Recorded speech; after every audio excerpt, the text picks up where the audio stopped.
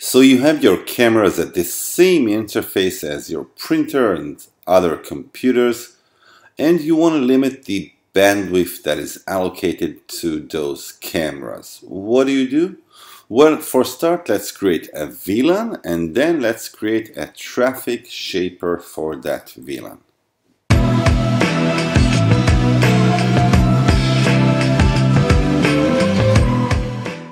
To get more easy setup tips for your FortiGate firewall, subscribe now and don't forget to click on the bell notification and you won't miss anything. So we have our interface, which is at the 10.0.2.1, which is the warehouse interface. And now let's create a VLAN for our cameras that are located at that warehouse. So let's name our interface IP cams. It is associated to our internal 3-port, and the VLAN ID, which we will configure on the switch, will be VLAN number 100.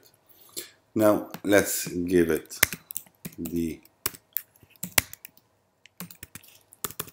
IP address of 10.0.3.1.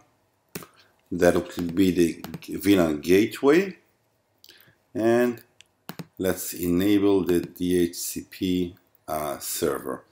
Let's give it another IP address since it conflicts with our WAN interface. So we have our warehouse interface, which is connected directly to our switch. And we also have the IP cams VLAN, which is in another broadcast domain. The next step, assuming that we have a policy that allows access from that VLAN towards the internet, the next step is to create a traffic shaper. So we'll head over to Policy and Objects, Traffic Shapers. And let's create a new shared shaper. Let's name it IP cam. Let's keep the traffic priority to high. And let's allow a maximum bandwidth of 10 megabits. No need for guaranteed bandwidth. The third step is to create a policy. So let's create a policy that will allow all cameras in the 10.0.9.0 subnet to upload traffic using the RTSP streaming protocol with a maximum bandwidth of up to 10 megabits that will serve all 3 cameras. So the source, let's create an address object of our VLAN. So let's call it IP cameras. All right. And the subnet is the 10.0.9.0.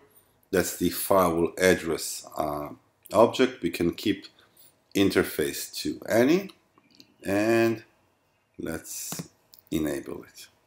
So now let's head over to our traffic shaping policy and let's create a new policy for any traffic that comes from that VLAN. So in our source, let's choose IP cameras. That's our VLAN. Destination is all.